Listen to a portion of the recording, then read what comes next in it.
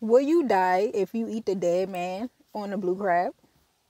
Now, I don't know about y'all, but for me growing up, a lot of older folks used to tell us, don't eat this part of the crab. And the older trend used to be like, oh yeah, because you're going to die. And when you little, you pretty much believe any and everything, right? So I used to really think you going to die if you eat this thing right here. So I ain't never used to touch the dead man or the mustard. It was just a negative for me.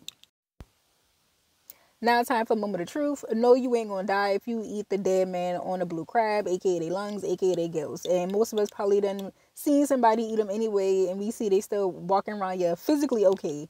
Mentally, they ain't okay because they nasty. But anyway, it's just not recommended for us to eat the lungs of the blue crab because number one, that's where a lot of the toxins is stored at. You gotta think, that's where they exchanging their oxygen and releasing all the toxins, but sometimes everything don't get released. So all the microplastics, a lot of this, the heavy pollution that's in the water, a lot of that is stored inside of these little dead man fingers, these lungs, these gills right there. So like, why you want to eat that?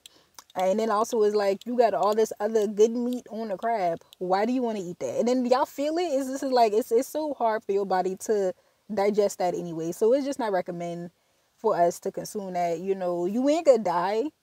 You might get a stomach ache.